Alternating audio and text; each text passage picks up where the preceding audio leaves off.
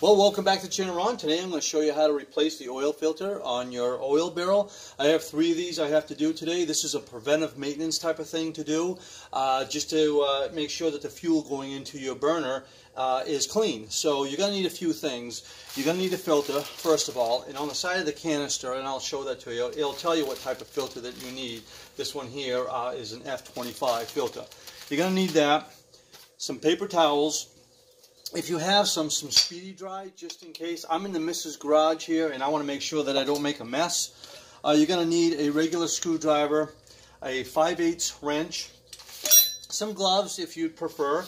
As I get older, I find myself using gloves a lot more than I used to. Some newspaper, and some sort of a container to put the excess oil in when you open up the filter. So that's what we're going to do right now. So let's go ahead and get started.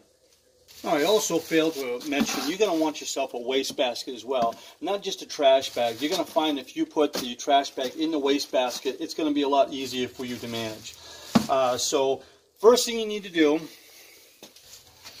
is you need to expose the filter itself. Now I have a little box that goes over mine here, and it protects it from the kids and the grandchildren from knocking into it. Where the bicycles and stuff like that, I don't want to take any chances. And some insurance companies actually require you to have this. And all it is just a box I cut out so it fits down over.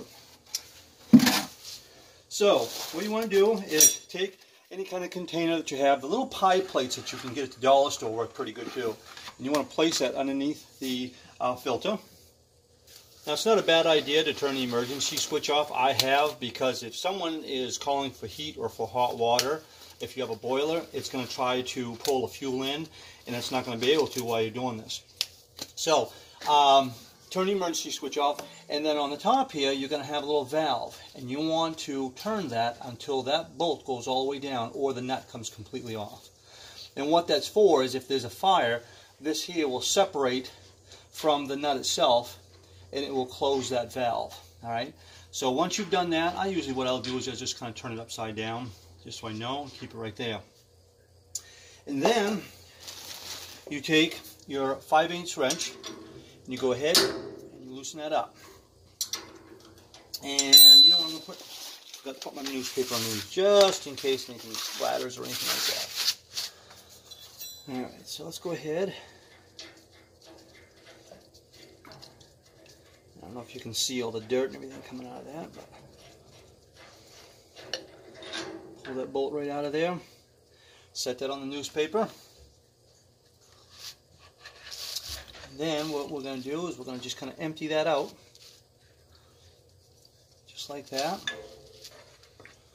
Go ahead and get some of your paper towel. Just plan on using a lot of paper towel for this job.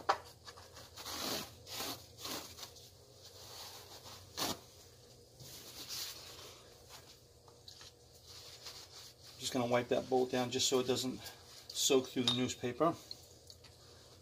And inside here, you're going to usually have quite a bit of crud. So all you want to do is you should want to try to get down in there as best you can with the paper towel. And then sometimes what I'll do is I'll take my wrench and I'll kind of push it around there like that. And kind of pull that out. And there you go. You want to try to get all that stuff right out of there. Just throw it away. And then just repeat the process a couple of times. Again, don't be ashamed to, don't be bashful on the paper towel.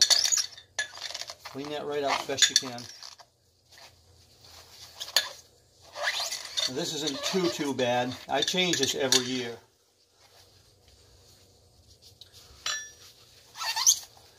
There we go. Clean where the gasket's going to go. Like that. There you go. That's all set. Throw that away. And then on the filter, to transfer that from your little bucket here to the trash, usually all I'll do.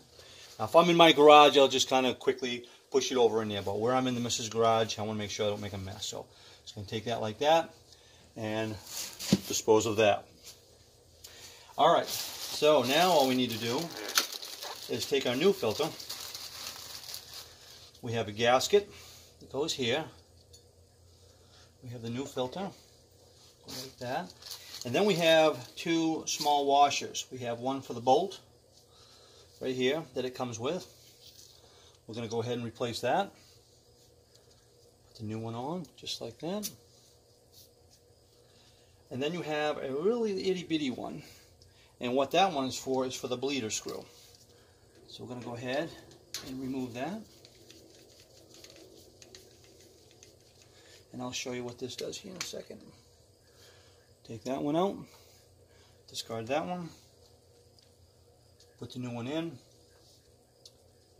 and we can put that back in.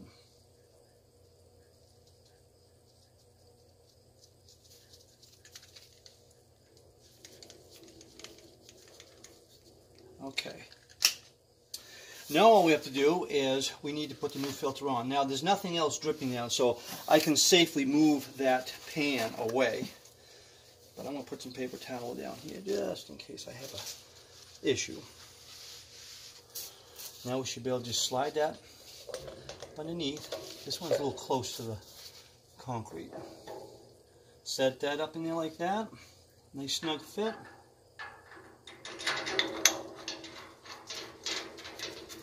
Go ahead and put your bolt back in.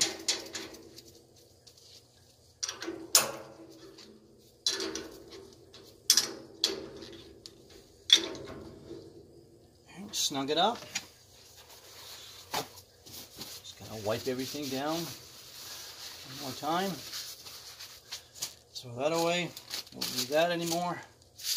Alright, so now what you're gonna do is you're gonna take and turn your fuel back on.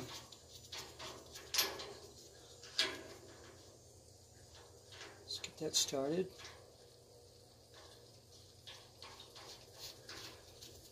Turn it until that bolt comes all the way to the top, and it'll stop. Usually what I like to do is crank it all the way open like that, and then just back off maybe a quarter just so it doesn't get stuck. Now the fuel is going into the filter, but it's going to be airlocked. So what we'll do is we're going to have to crack this bleeder screw. Again, I'm going to put some more paper towel here. I'm going to crack that until the air comes out, and I can kind of see it bubbling a little bit there. And just wait a little bit, and that should push the fuel in and force the air out. Once it does, it'll start to overflow. That should do it. Okay, go ahead and tighten that down. Alright, wipe off any excess fuel.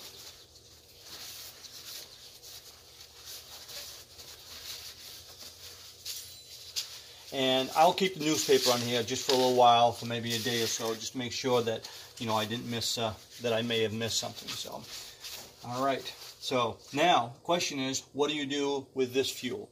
Now, you can do one of two things. I'm not that concerned about putting this back in the tank. I mean, it's dirty, but I can filter it and put it back in the tank. Or you can just take all your paper towel and newspaper, soak it all up, and throw it in the trash. It's totally up to you.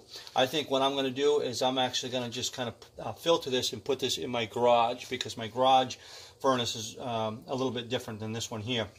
So I'll run this in the garage. And that's basically all you have to do. Just clean up your mess, and then you should be good to go. Not a whole lot to it, like I said before. I did not need my speedy dry, which is a good thing, but if you can have this on hand, it's not a bad idea, because things do go wrong sometimes, so just make sure you have some of that, just in case. Just remember, this is something I built. I'm not sure if you could buy something like that, but it's a good idea to protect that filter, just in case something were to fall on. So I hope this helps, and stay tuned for the next one.